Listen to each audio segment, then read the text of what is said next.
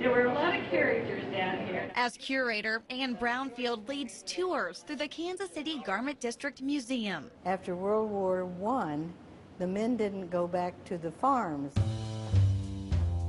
A labor force flocked to the city. At its peak, there were 75 garment factories in the KC district, employing 4,000 people. The factories represented the second largest industry. The stockyards were number one. They looked to Kansas City for a well-made product, good fabric. And a bargain buy. We put things together in an assembly line. We could make them faster and better and cheaper than anyone else in the country. A former stylist and designer, Brownfield says her work was never 9 to 5. She was always looking for and creating new clothes. Designers churned out 250 new styles every 6 months that sales teams took to the road.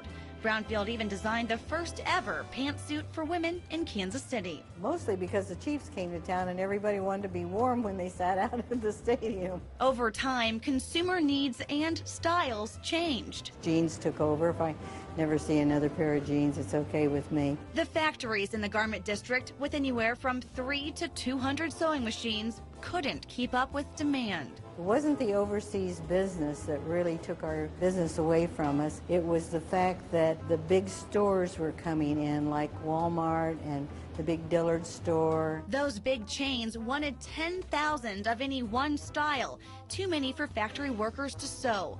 By 1988, all of the factories were gone. The museum was designed to keep those memories from fading. We're just trying to keep it alive as to what was really here at the very beginning. The collection has pictures from the early 1920s, and the museum only displays garments that were made in Kansas City. We just went all over town trying to find pictures, and we finally got enough things to put together. Some of Ann's designs hang there today, and some might still be hanging in closets around the country.